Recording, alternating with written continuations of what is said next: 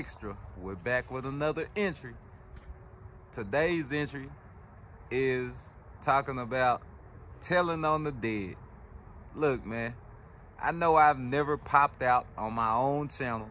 The channel's been up for 2 years. I'm gonna go ahead and pop out. Yeah, I'm gonna go ahead and pop out. Yeah, but let's get to this telling on the dead situation. One thing I want to say is there's no more loyalty. If you want to prove in the black community that you're telling the truth, what do? You say, man, on the dead homies, I ain't lying. You know what I'm saying? You say something like that. But I guess, you know, you don't have to do that when you're up in a, you know, white supremacist system.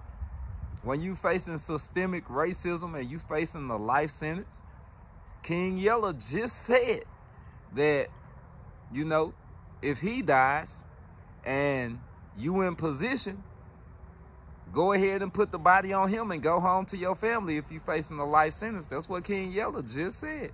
You know what I'm saying? I don't even know about the T.I. and the Gangsta Williams situation. All I know is that when you want to prove that you telling the truth in the black community, you say, that's on my mama.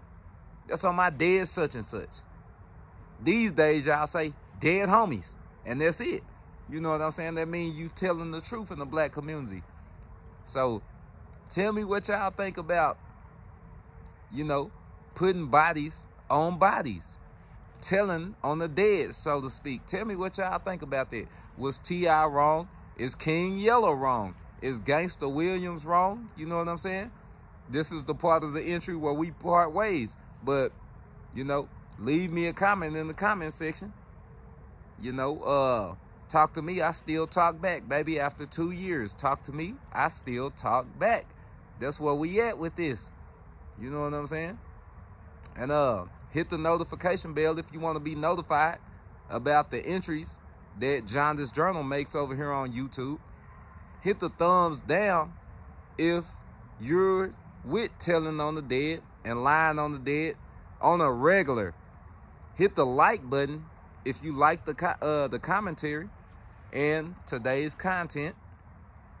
Hit the share button if you like my sentiments on telling on the dead. I don't mind. And as always, subscribe. I'm trying to get to 1,000 subscribers so I can, you know, talk my jazz. You feel me? Yeah, it's a call to action. Until next time, peace.